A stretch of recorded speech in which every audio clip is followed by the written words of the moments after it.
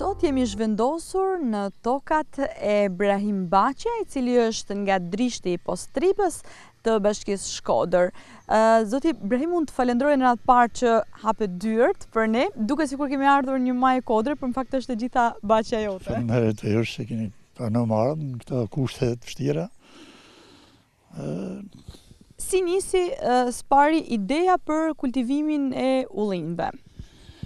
Ideja, unë jam e marrë, thuajse edhe para vitit 90 me këtë kulturë, jam specializu, si thënë. Kam punu me ullishta me vereshta. Edhe ideja më në erdhi edhe nga mungesa fuqisë punëtore, se këta janë millë me qep ujk, këta toka. Pra, përpara se t'jenë ullin, kanë qenë të mbjella me qep e me qep ujk. Kultura që njihet. Janë preferume tona. Po, vetë koha I ka seleksionu, I kanë met këto. Edhe nga që fëmijët na kanë ikë jashtë, atëherë ne nuk mundishna se dojnë fuqi punëtore më të madhe, kulturat e qepse e qepujkës. Atëherë, linë ideja që me mjellë këta ullnet. I këna mjellë, u shërbim si pensionista që jena, edhe marrim edhe frët.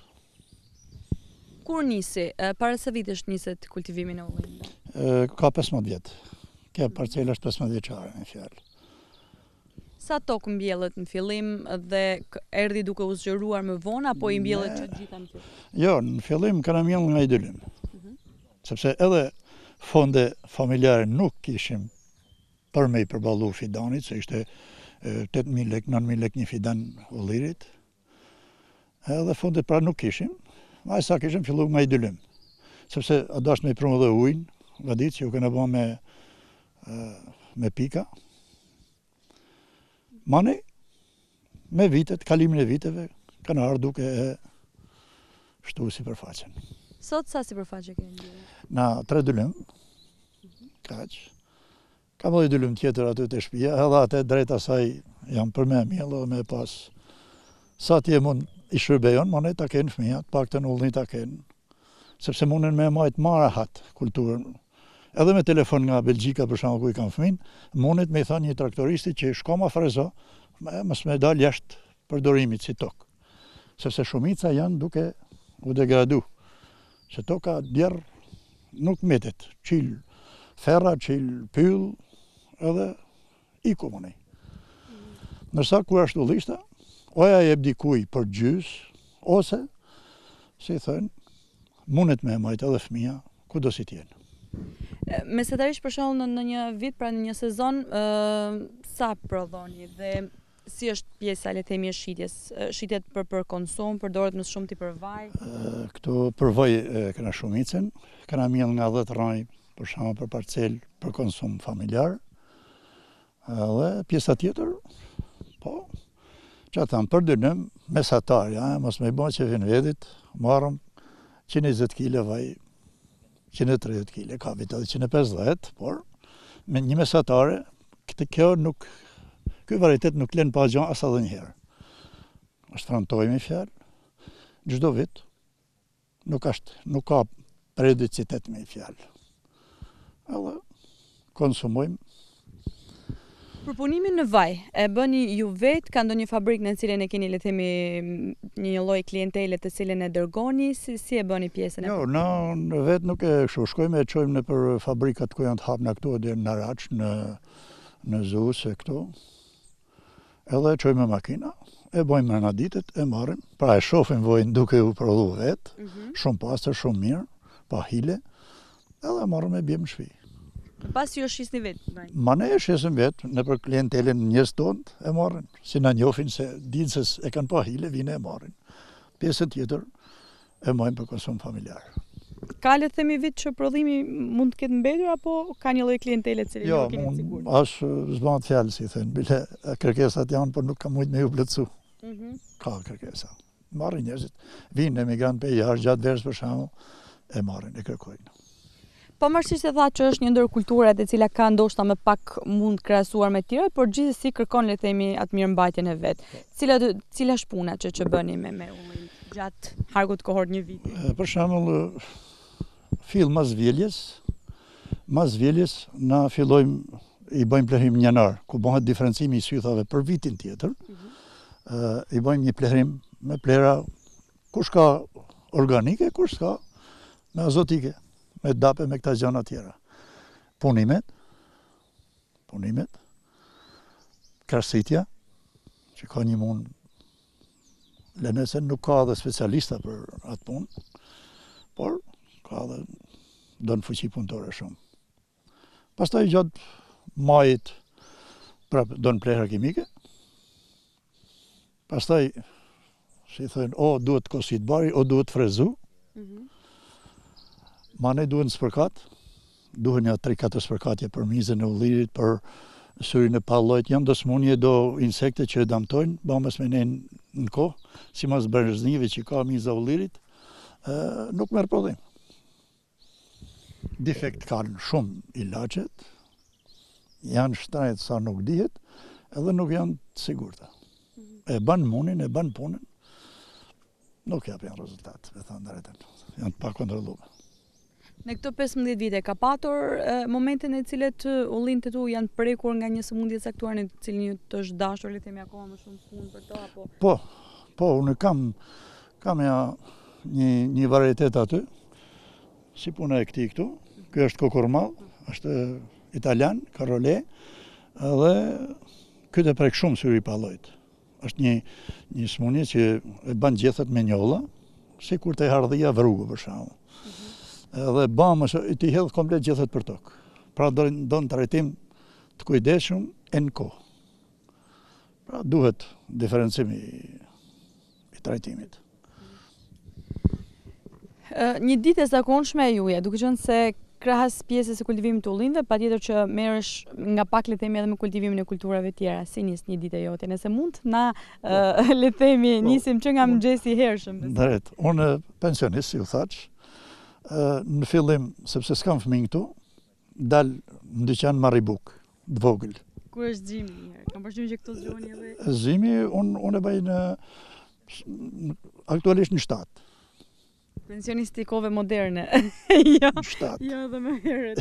Jo, më herët për çfarë? Jo, me bashkëshorte. Po. Me pasnis pune. Po.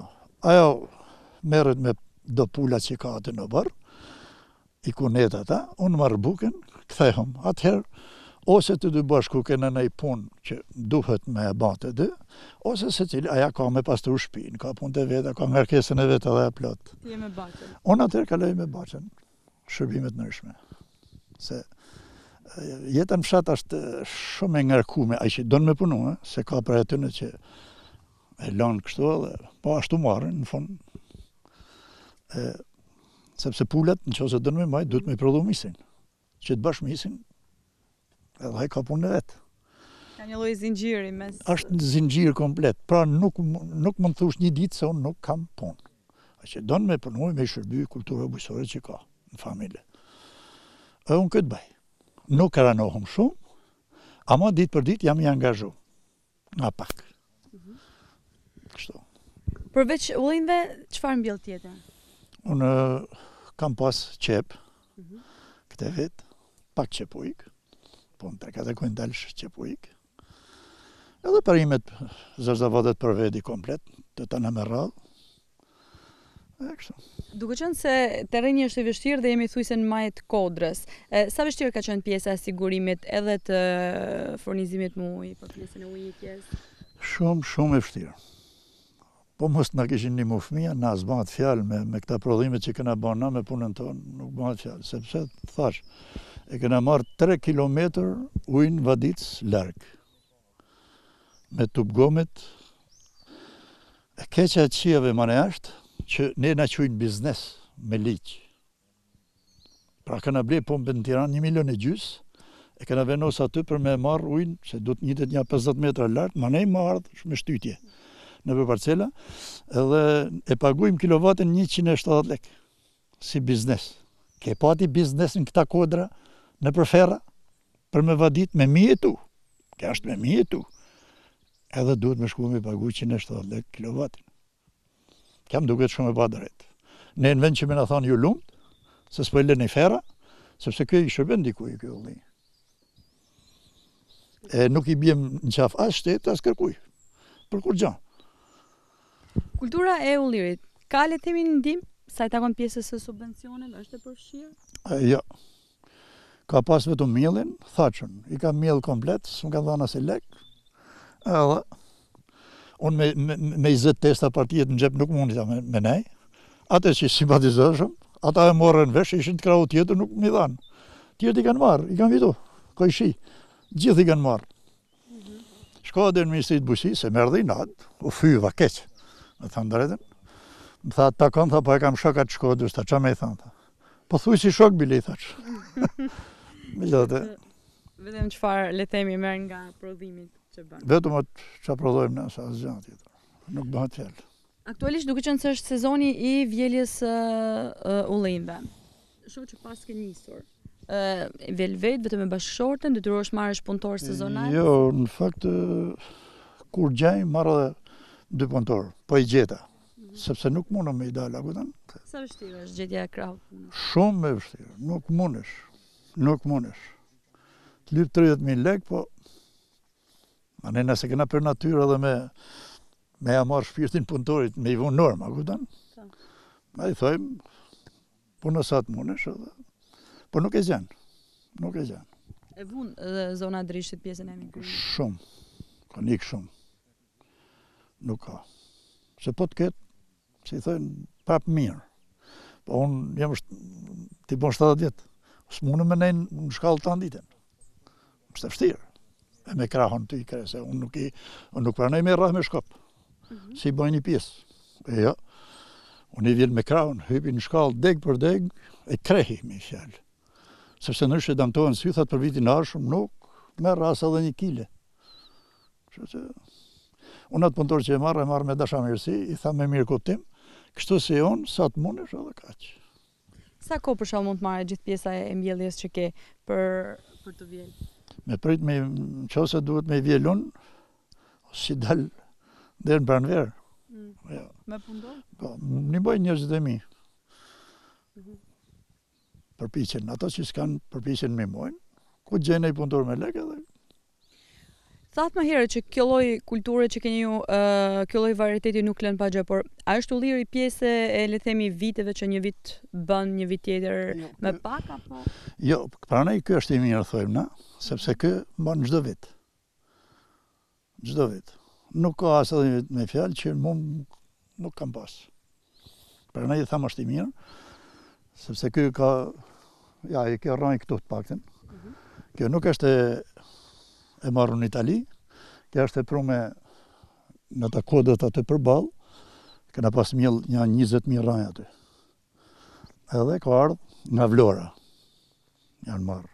Këta janë me në RTSH, edhe kjo nuk lën as edhe një vit pa gjë.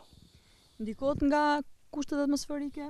Cilësia apo sasia e prodhimit? Ky vit ka qenë shumë i vështirë. Shumë. Me gjithë trajtimet që i kena bë, një pjesë, s'pa tham ma shumë, po i 10% e ka hedhë poshtë, ka frutin, nga temperaturat e larta. Fermerët e cilët mbjellin kulturën e ullirit janë më të rrallë, nëse i krahason le themi me kultura të tjera të cilët janë në shumicë fermerët që mbjellin. Më të rrallë janë. Janë më të rrallë sepse ka një lloj specifike apo ka disa probleme kjo punë.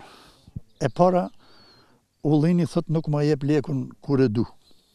Nësa qepin, ka halë kë popull, ka gjithfaret, nga matë nëshmet. Nërsa ashtu merri ku i ndalë qep, e qënë në pazar, e shet, ata 50.000 lek shkon e merri thesmiu, i kyrë nevojët e veta. Nërsa kjo kultura ullinit, unë e quj kulturë zotnish. Kjo është për mira di. Se unë e baj për shembull se thash unë kam edhe fëmijë jashtë, mu po më mungojnë e di se më nimojnë ata. Edhe nuk më shumë çështje pasioni le të themi, tradita. Pasioni, tradita, edhe e di se ushqim unë 12 muaj nuk përdori vaj në shtëpi, ish në heqën po parës harxhan. Më herët tha që keni punuar agronom përpara viteve 90 apo jo? Po. Duke qenë le themi i fushës, si kuptoni edhe pjesën e rëndësisë produkteve që e theksua që tashmë edhe ilaçet nuk bëjnë më efekt sa i takon? Po, pra ne edhe vuj më shumë, sepse i di gjërat. Mirë po, unë i tham bile, kur shkoj në këta farmacitë bujqësore, i tham, një i tham, unë ti la aq pare, të pakten mos më bën me vunë pumpën në krah, mos të bëj punë kot. Se mirë se s'po i shërbej kulturës ku të trajtoj, po mund fizik mos të bëj. E kjo në mënon shumë. Tha që fëmijët i keni jashtë. Po. Edhe ju keni jetuar një periudhë kohë, apo jo? Po, atje kam, një 10 vjetë kam nejtë e fëmijë atje. Ta shkoj e vi, si mos... Pse u ktheve pas një dekade, pas 10 vitesh atje? Pse u ktheve sërish në postri? Tham drejtën vetëm se mëdhimet shtëpia, që ka ban, më kanë bë fëmijë, se kanë harxhu shumë pare, edhe këtu, edhe prona mëdhimet. Sa t'jem unë i tham, sa ata më thojnë, qa dënë atje tashmo, pse ike, anek, ne. Mirë po më mëdhimet, sa t'jem unë i tham, do t'a maj. Atëherë ju bëni qa t'duni. Edhe kthehëm, që unë dimnin tash, sa ta vjellë ullin, në riku të fëmija. Pra, pjesën e dimrit e bëna... Kaloj dimrin atje, po. Se prapë pranvesh gjuhë me iku. U gjaj se bebe dhe iku e vi. Edhe si fermer je fermer modern. I ndanë. Kështu më ka ardhë. Keni qenë një mendje të dy? Së bashku me bashkëshorten që të rini këtu? Ja, të tham drejten që mos të rajnë si i thëjmë. Sigurisht, nëna duan afër fëmijëve. Afër fëmijëve, po. Unë jam ma kam ullës për këtë punë, ajo ma shumë nëna nej, po në fund... Gjeni një të mesme. Gjeni mesatarën edhe kthehet edhe janë. Pjesën e kultivimit të ullinjve, merreni vetëm ju apo janë dhe vëllezërit tjerë, sepse po më thoje më herët që kam edhe vëllezër. Edhe vëllezërit, po. Na kërë këna fillu me mjellë i këna mjellë një mene, si thënë. Këna punu me qepin, se këna punu, atëherë ata 2 iken jashtë, 2 metë me këtu, edhe na thojnë, a munin me ne mjellë edhe ne tokat tonë, edhe ne bam atë sakrificë, ju e këna mjellë, ju mirëmojmë sa mundë, edhe ata kur vinë gjenë, kanë me marri i sasi vojtë sa të duhet. Edhe tokat nuk janë lëndjerë? Jo, asë edhe 1 metër, se kanë lëndjerë. Komplet i kena të shfrytzu, se ashtë qari i gjithë, si thënë. Cili do t'ishte për ta përmbyllur me një mesazh që do ju drejtojë veçanërisht të rinjve? Ato që nuk kanë shku hala jashtë, të maten mirë, sepse atje vetëm Allah që e tullat i presin. Për lapës, sa do i di shumë letë jesh këtu, nuk u takon atje. Të harrojnë atë punë. Po ma mirë të kam ngullin, të studiojnë këtu mirë, edhe ka 1000 rrugë për me dashtë më punësu. Ka 1000 rrugë, 1000 forma, sa dush ka. Edhe qëndrojnë në Shqipëri të punojnë, sepse edhe këtu del mirë. Se unë shof, ju më pat aty të aja shpia t'i punu. Aja shpia vlajtë, për kësun të e me në kanë bëme. Kam he keq me gjithë një mjeshtër, po mjeshtër ma i keq, nimë si të merë 50.000 lekë në ditë. Shkojnë në Belgjiku ose në Gjermani, duke pagu shpinë, duke ushqy, buke salam, si i thënë, se jo gjellë, se nuk i del ko për gjellë, edhe nuk i të prënë ma shumë se sa merë këtu.